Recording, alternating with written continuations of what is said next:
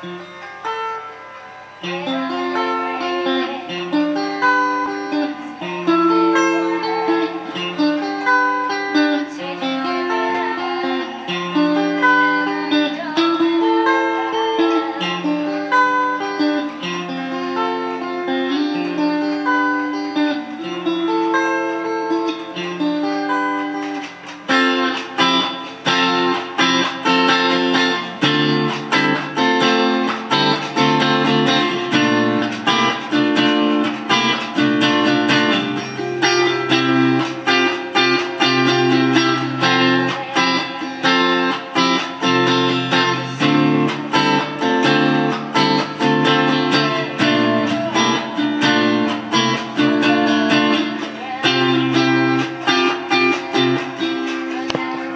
here's another version here of Sara by Fleetwood Mac.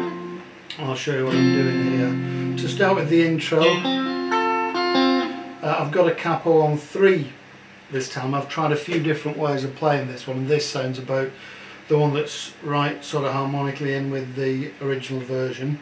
So a capo on 3, and the first one is a D. It's a D shape on a normal guitar neck in standard tuning. So it basically strings 1 and 3 held down on 5 and string 2 on 6, and all you do is move the entire position up 2 frets, and then the next chord is this one, which is string 1 on 8, string 2 on 10 and string 3 on 9. So those 3 chords are used for the intro. Alright, now when you get into the main part of the verse, there's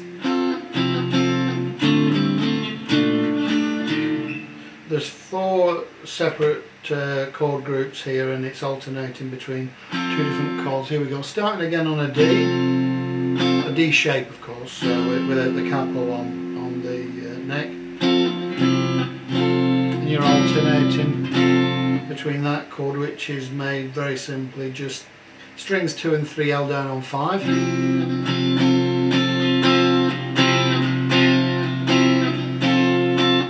and the next one is this chord, which is a bar on 5, and then string 2 on 6 and string 4 on 7, and that seems to do the trick. If you keep the bar and lift off the other 2 fingers, and then the next one.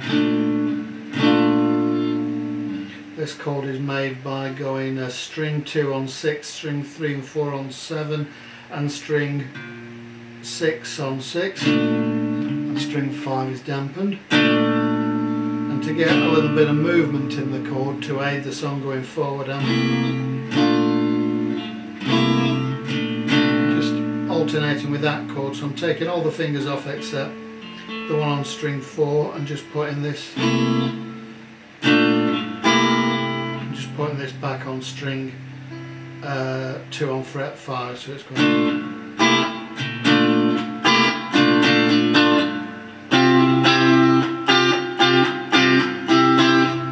and back to the other one. This here is a variation on this chord. You can do it this way if you want.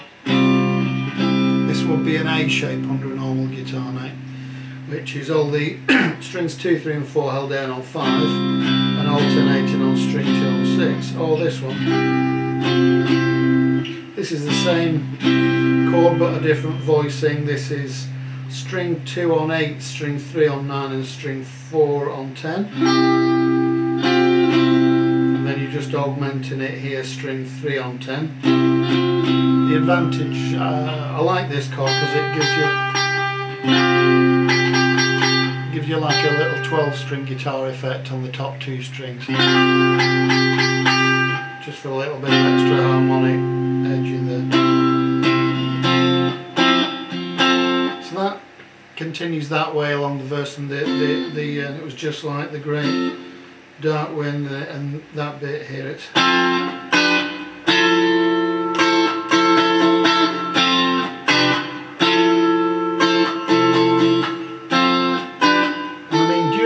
that section you can continue with these chords.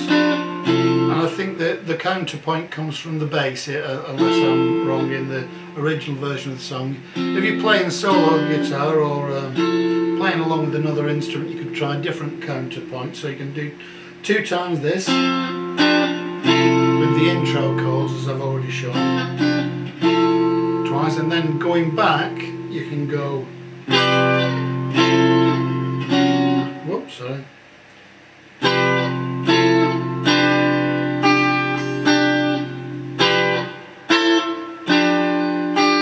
do that twice,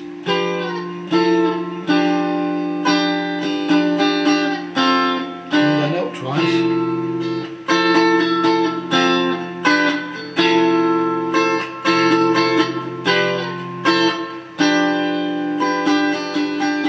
and then come back down twice. And these chords here are string 1 on 10 and strings 2 and 3 on 12. And then you've got the chord you were familiar with from the intro, and then back to this, or the shape of a D then, which you can leave off the string 1 fret 7 for a little bit of extra movement. So I've tried that now. I've sort of played it through the whole.